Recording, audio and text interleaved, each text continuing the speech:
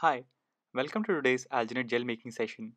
Alginate is a polysaccharide that can be cross-linked by calcium ions to make a hydrogel, and that's precisely what we will be doing today. Based on the molecular weight of alginate, we can tune the stress relaxation properties of the hydrogel. So today we'll be showing how to make alginate hydrogels from both low molecular weight alginate and high molecular weight alginate.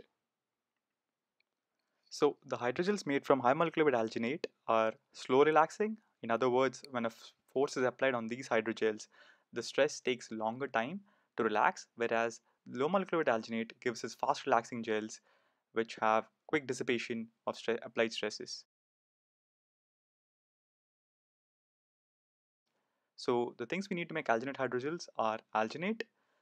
We need calcium to make a hydrogel, and we are going to use calcium sulfate slurry.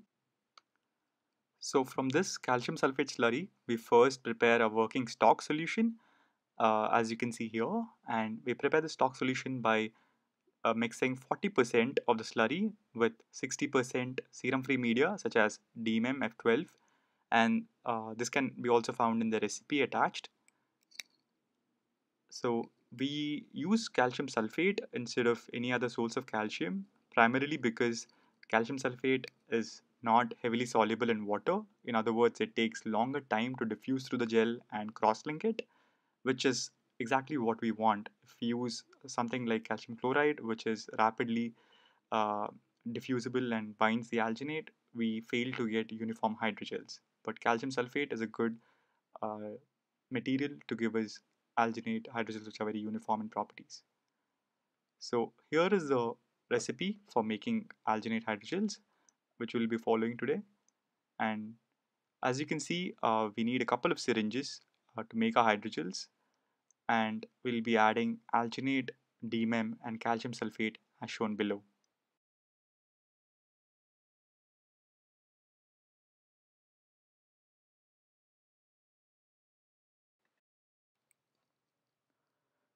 So we start off with 600 microliters of alginate in syringe 1. Let's draw the alginate in using a pipette and make sure to avoid uh, getting any air bubbles into the pipette tip.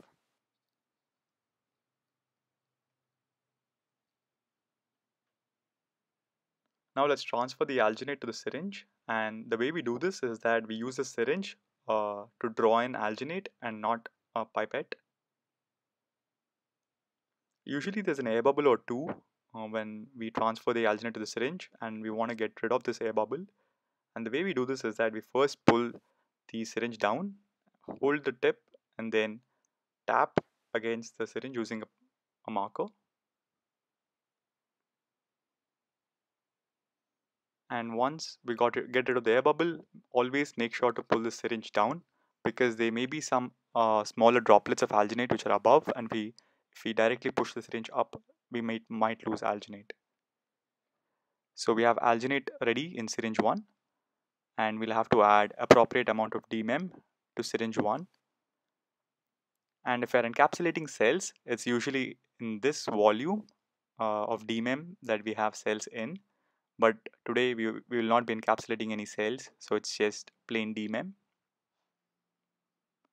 Again, it's important to use the syringe to draw the fluid in and not the pipette.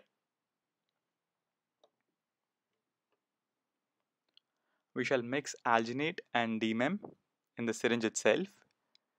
And the way we do this is we draw the syringe up and down multiple times to ensure that the alginate and DMEM have mixed uniformly. So anywhere between 30 to 50 mixes is good enough to make sure the alginate is all uniform. And a small tip while mixing alginate is that you would want to have your thumb against the base of the syringe, so that when you're mixing it back and forth, you don't let the syringe go all the way through and squirt alginate out. So when we mix the alginate and DMEM in the syringe nicely to make sure it's all uniform.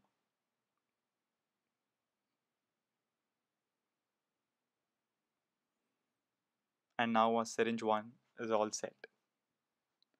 We can put the load lock on and push the alginate all the way to the top of the load lock.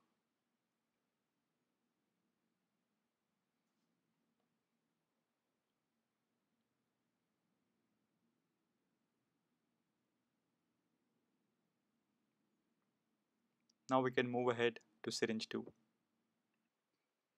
So now let's move ahead to syringe 2. In syringe 2, we have a calcium stock solution along with appropriate amount of DMM so that our final alginate concentration is 2% when we are starting out with 3% alginate. So first, let's draw in the required amount of DMM F12 in syringe 2, followed by calcium stock.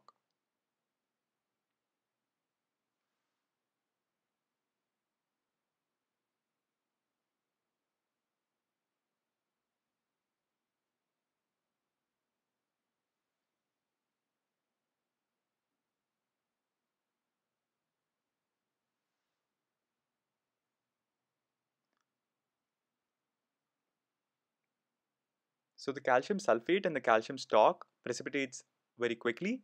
So usually the calcium sulfate is all the way at the bottom of the falcon tube, and we do not want this. We want a uniform mix of calcium stock. So we do this by shaking the falcon tube rapidly to make sure we get a uniform calcium stock. And we have to be quick when we draw in the required amount of calcium stock from the falcon tube. We mix nicely and then quickly draw in the required amount of calcium stock.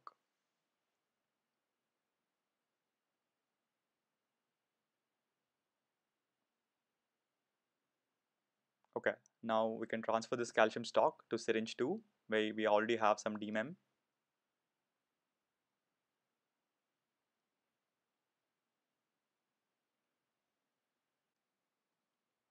So here we do not have any air bubbles, but in case you do, it's important to get rid of those air bubbles. Important thing to note is that the calcium sulfate that we just added to syringe 2 has already precipitated down. So it's important to mix it really quick and then attach syringe 2 to the lower lock quickly and then mix 6 times and deposit the mixed alginate onto the plate. All these steps have to be done really quick so that we get uniform gels.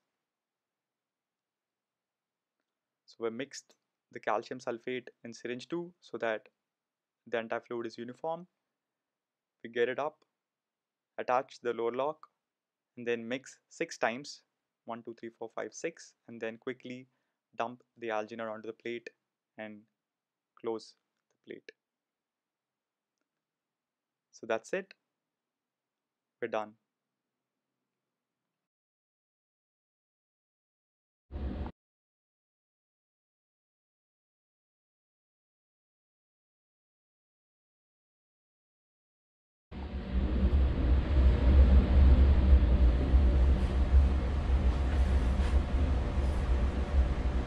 Okay, so let's move ahead to round 2 where we'll be making high molecular weight alginate, which is more viscous. So unlike low molecular weight alginate where we just used a pipette to get our alginate in and then put it in the syringe, high molecular weight alginate is much more viscous, so it can't be just drawn out with a pipette. So what we're going to do is use a syringe, plunge it in and directly pull the alginate out. Alternatively, you could also use a positive displacement pipette to get the alginate out and probably remove the syringe all the way, and you could have gotten it in and then put it in the syringe and put the stopper back. So that's alternatively another way of getting high molecular weight alginate out. But if you don't have access to a positive displacement pipette, you can directly pull it in. So it's important to note that the syringe markings start from the very top. So if you want 600 microliters, for example, the marking of 600 means that the alginate in this portion is 600, but we have this extra space here which we need to account for.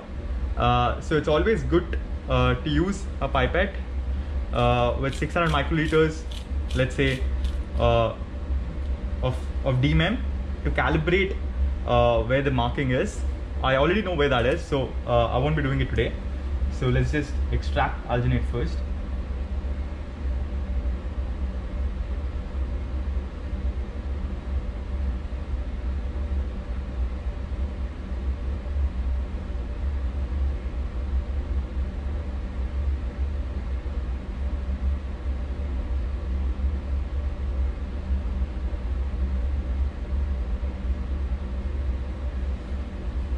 So right now I have a lot of alginate, and you want to get rid of the air bubble at the bottom.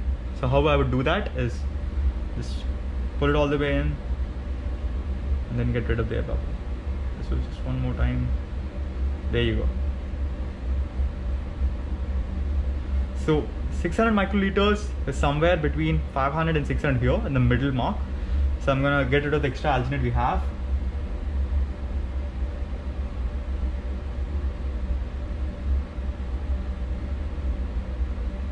About there we go. So I think that is around 600 microliters. So I'm gonna keep it right here, and we'll be adding the required amount of DMEM.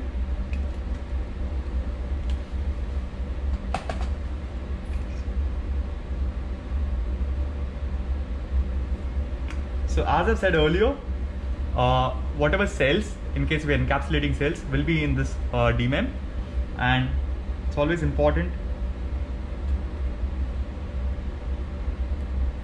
to use the syringe pull instead of pushing the pipette. And we need to mix this in syringe itself. You see that the DMEM is floating down, whereas the alginate is at the top. You would want to mix it well to make sure it's all uniform.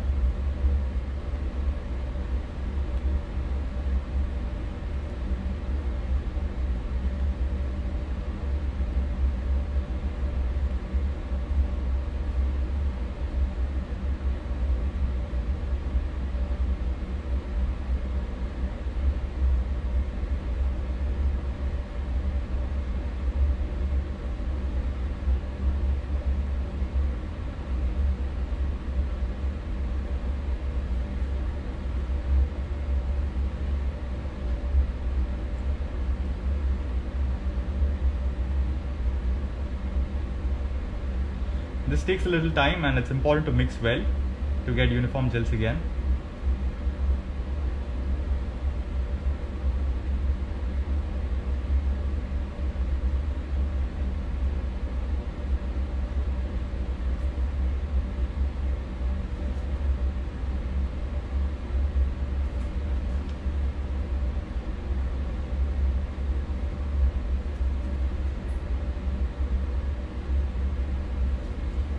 Again, it's important to make sure we don't have a lot of air bubbles in the alginate.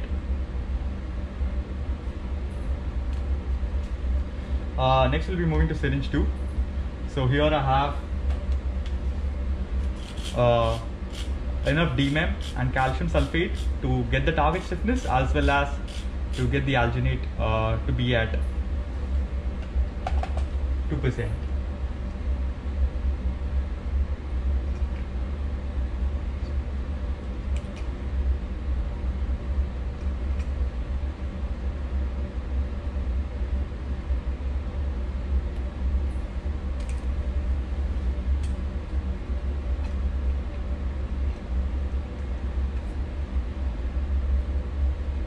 So again, it's important to mix the calcium very well before we get the amount we need.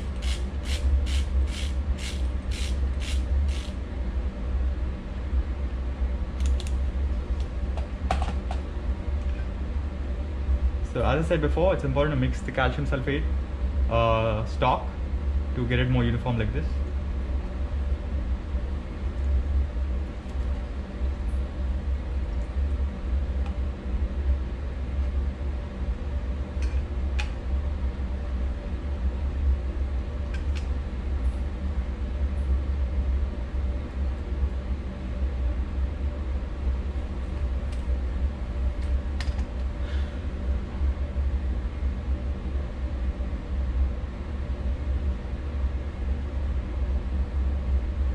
more often than not, you tend to have an air bubble here, which you would typically want to get rid of.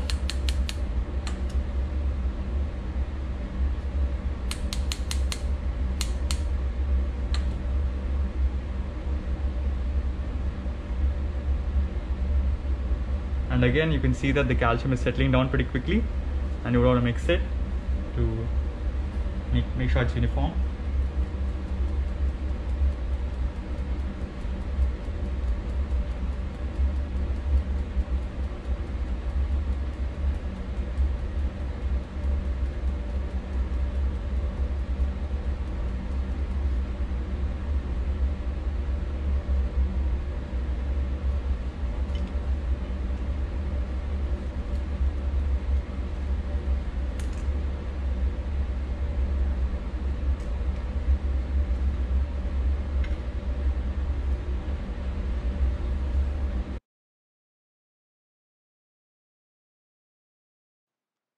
So we wait for 20 minutes, and right now it has been around 20 minutes and the gel is pretty much gelled throughout. We carefully lift off the top plate, and as you can see, the gel has formed. We'll now cut the entire gel into smaller discs, which we can use for various assays. Right now we're using a 6 mm punch, 6 mm punch, to cut out 6 mm diameter discs.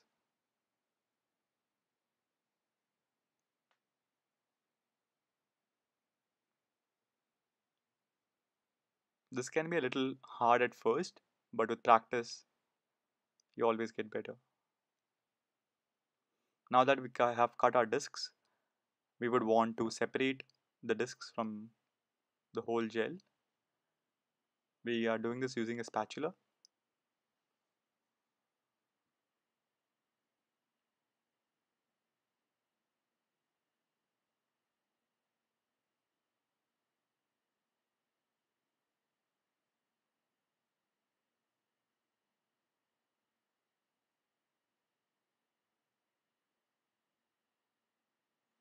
Again, this might be a little tricky at first, but with enough practice, it'll be pretty straightforward.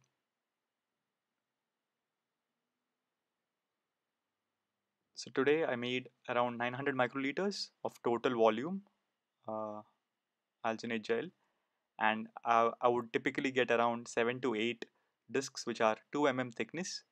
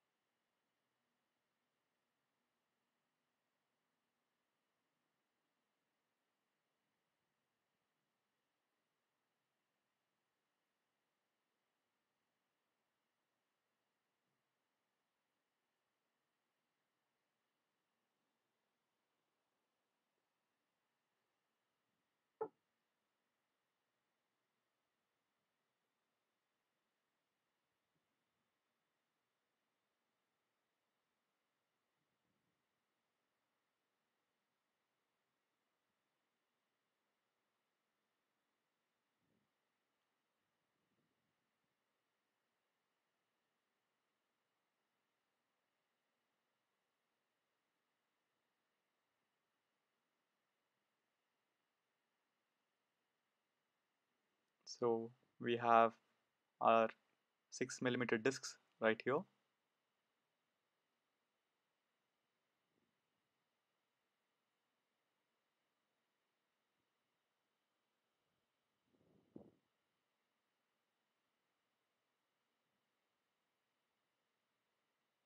Once we have our discs ready, we can transfer all of them to growth media and begin our experiments.